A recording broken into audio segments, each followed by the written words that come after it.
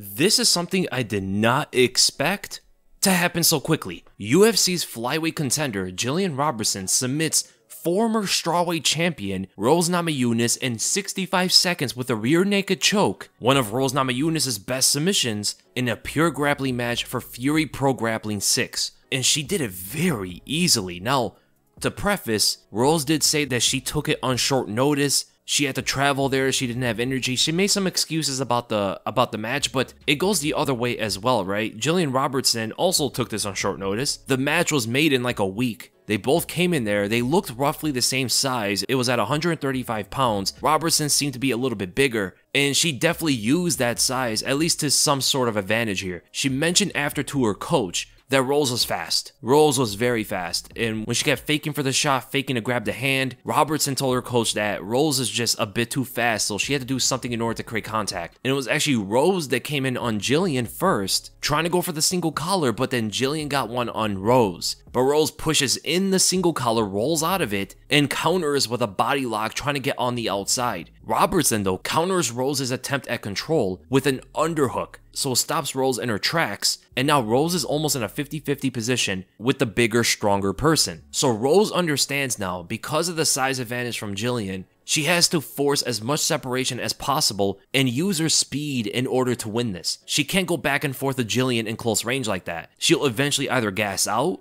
or she'll get overpowered. So she lets go of the body lock and crosses her left arm in between them two in order to keep separation. As long as that arm is in between them, their bodies are never going to touch. Robertson knows this. So she lets go of her right underhook and grabs on Rose's right arm with both of her hands. She has 2-on-1, which is going to make that grip very strong, and Rose is not really going to be able to resist it with that arm alone. So what does Rose do? She brings up that posting arm and gets an overhook in order to separate Robertson's grip, as well as keeping control of the position. And Robertson gives Rose the biggest of arm drags, pulling Rose to the ground and rotating to her left to capture the leg. This is going to cause some imbalance here, and Rose gets straight up to her feet instead of actually going into another position and scrambling with Robertson, which you would actually think would be Rose's advantage to scramble in these kind of positions. But the fact that she stands up, Robertson decides to hang on to Rose. You notice her inside hook with the right leg, hanging around Rose's body, eventually forces Rose to fall back to the mat. And remember last time, Rose stood up from that position, and you see that Rose planted her hand. She has no control over anything Robertson's doing at this point. She can't control the grip, she can't control of what position Robertson's going to try to advance to, so now she has two choices. She can either risk pulling guard, which is going to give Robertson either a half guard or a side control position,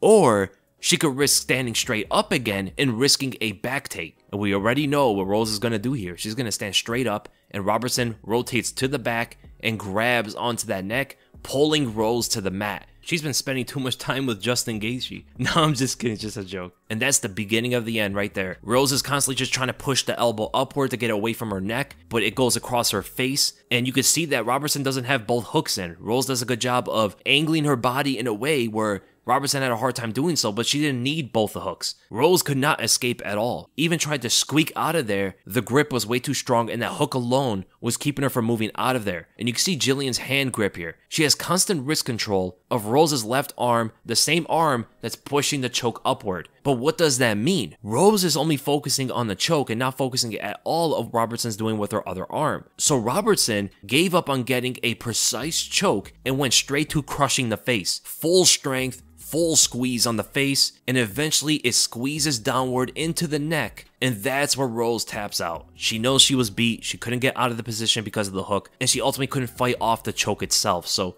an amazing performance by Gillian Robertson, defeating a good grappler in Rose Namajunas. They're both black belts. Rose got the black belt way before Gillian did. Gillian got her black belt 2 years ago, but it definitely shows the superior pure grappler, and there's no mistake in why Gillian Robertson has the most submission wins in women's UFC history. This just shows even further of how great of a grappler she actually is, and I know now even her MMA opponents are really going to take note of how crafty she is on the ground. Submitting Rose is absolutely no joke for anybody, and she did it in 65 seconds. Crazy, man. So happy for her, and credit to Rose for taking the match as well, flying in there from Denver. We love seeing these kind of things, especially when there's no fights.